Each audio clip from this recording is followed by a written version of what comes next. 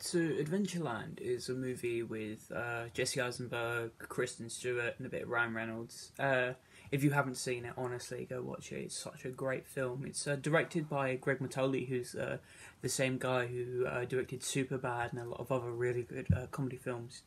But unlike the other films, it's not as in-your-face comedic as, they are. The comedy's subtle in it, but also it's a lot more centered on like the story based and the characters rather than the jokes, which is like unlike all the other films this fella has directed.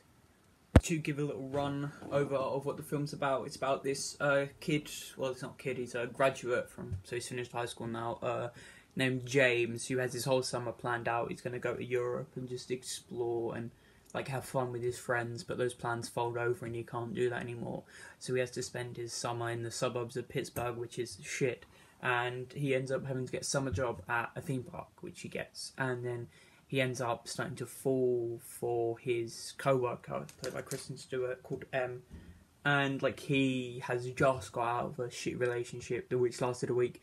And he's really into this girl, but she's complicated and he doesn't get it, and it's all just kind of tough to explain, but I won't spoil it, so go watch the film. That's basically what it's about. And I just wanted to talk about that film because compared to some of the other films, on the same caliber in terms of creators and actors, it is just so underrated. Like, Superbad is, the peak of comedy and teen movies, but both of those, but being a film with the same director team and creators and writers, yet it is so overlooked, even when it's a wonderful coming-of-age story and comedy, which people just forget about it compared to all the other ones around it, and of that same genre and era. Like American Pie is one of the biggest comedic teen movies, for good reason. It's a wonderful film. If you haven't seen American Pie, watch American Pie.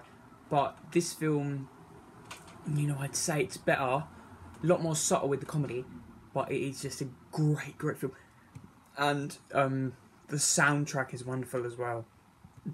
And it's just go watch it, okay? Go watch it. Yeah, it is. I don't get why it's so overlooked compared to the other ones. I guess maybe because it was just when it came out, there was a lot more of the more in-your-face, ridiculously comedic films, and because it was so subtle, it just wasn't funny. Like, everyone expected it to be a full-on comedy because of the whole other films around it, but it wasn't, which I guess maybe constitute to that, or maybe it never really had good branding when it first came out, but it definitely shouldn't be overlooked, and I don't want it to be overlooked anymore, so go watch it, you will enjoy it, I swear, it's such a good film, and the ending is blissful, watch it.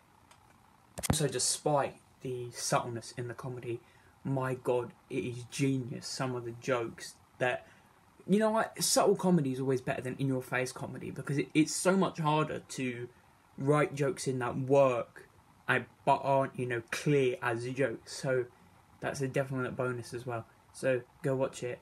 So good. Like £3 on Sky and Amazon and shit. And trust me, it is worth that. I would pay so much more for it if it were. So that's just where you can watch it.